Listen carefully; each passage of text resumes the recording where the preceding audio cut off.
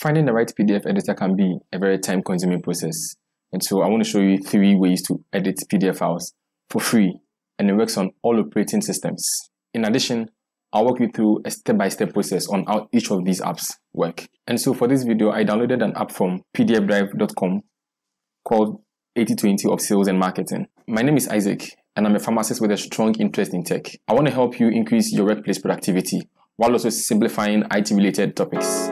Let's get started.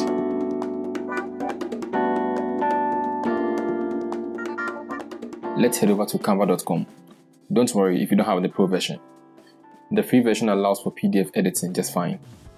From your Canva homepage, click on Upload, then Browse. Select the file you wish to edit and click on Open. Alternatively, you could drag your file right into Canva. To do that, open your File Explorer by using the shortcut Ctrl+E. Navigate to the location of your file. In my case, it's on desktop. Drag the window to the right side of the screen until it snaps into place. Now select your browser, and that gives you a side-by-side window like this. Simply drag your file into Canva and wait for the upload process to complete. Click on View. If you missed that, simply scroll down to the Designs section and you should be able to see your file. Let's click on the uploaded file to open.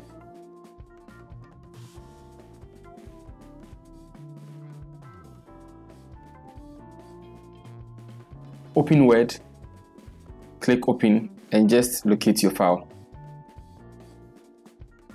You're going to come across this alert box asking you to convert your PDF file to an editable Word document. Click on OK.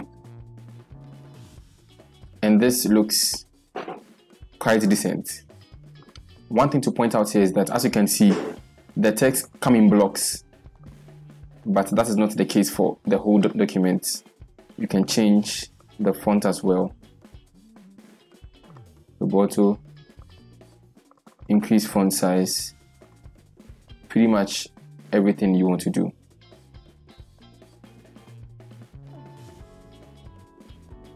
For option 3, we head over to Sejda.com, click on Edit a PDF document, upload your file, and this is also pretty decent.